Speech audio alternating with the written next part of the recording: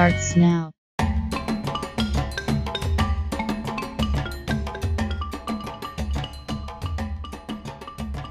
The United Nations is 75 this year, and this anniversary is perhaps the institution's most appropriate time to consider how renewal might work. Renewal has actually been at the forefront of the priorities for the UN for about the last half-decade. Renewal on many fronts. In its most literal form, the entire complex of the United Nations headquarters in New York City was completely refurbished during the 2010s, while preserving the original design schemes. Temporary structures, endearingly referred to as IKEA buildings, served as meeting and office space, while the complex was gutted and given a retrofit. Renewal also considers the UN's failures, and indeed, with the many successes come some failures. Admitting failure in one area, and there are more than a few, should be reason to explore ways toward betterment, and this has been a thrust over the past several years. The need for renewal in some areas shines more brightly. Critics are rightly concerned with the relevance of the Security Council. As it was constructed, this body echoes the concerns of World War II. The concerns of this planet have evolved since then, and so too have the players on the world stage. A Security Council is needed, but must be redefined. The UN is perhaps the most bureaucratized institution on the planet. But this need not be negative if the administrative apparatus serves ongoing renewal and doesn't simply exist to exist. And herein is what the UN first and foremost must be committed to doing: ongoing critical evaluations and introspection. To this point, we look to the current exercise spearheaded by the Secretary General that asks thousands of stakeholders what the UN should be, what it should look like, and how it should grow in the future. Preliminary results from the exercise show that people around the world continue to value the UN, that the UN has an important place and has a vital role. My own experiences at the UN for several years echoed this sentiment, notably when I would meet people who viewed the UN as an instrument of hope, as something embracing values bigger and more inclusive than those of the governments from their home countries. I found this hugely inspiring.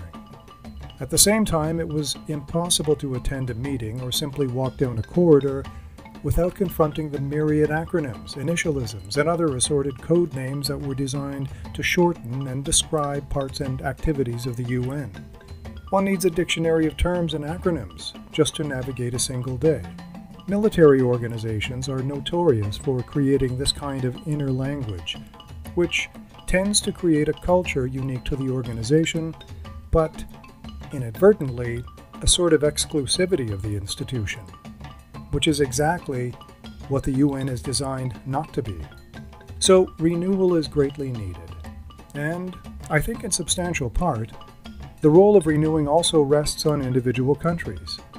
It's of little use to criticize without contribution to finding better ways of doing things, and sometimes that starts with personnel.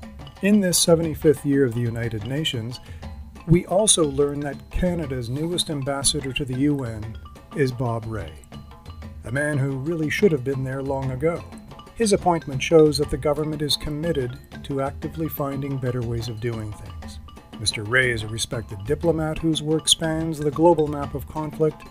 For the first time in quite a while, we have a global activist who has a reputation for listening, then making balanced and reasonable recommendations based on that ever-important mix of idealism and pragmatism. Member countries worldwide need to be doing this, not just filling an ambassadorship or seeking membership on this body or that. And sometimes it takes a smaller, soft power country like Canada to step up and lead by example. It's happened before. We're precisely at the point where we ourselves are reevaluating our role and potential in global affairs, considering what we think Canada is and really what Canada is and should be able to do. If there was only one piece of advice for our new permanent representative in New York, Excellency Bob Rae, it is this: renewal at and throughout the UN must be ongoing. As Canadians, we know all too well that precious institutions can quickly stagnate without constant renewal. and this characteristic places us as a natural lead on today's and future ongoing efforts at building an even more inclusive United Nations for tomorrow. So happy 75th to the UN, and congratulations to Mr. Rae. Visit stephenchristiansen.ca for more episodes. This podcast is available through premium streaming platforms including Anchor, TuneIn, Google Podcasts, and Spotify. I'm Stephen Christiansen. Thanks for listening.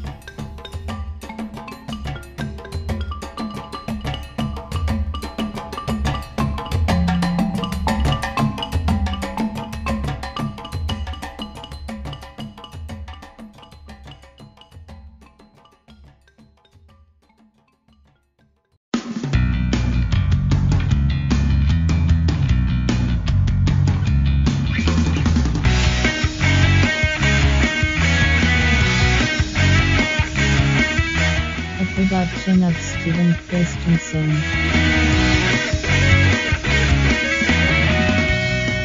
Podcast complete.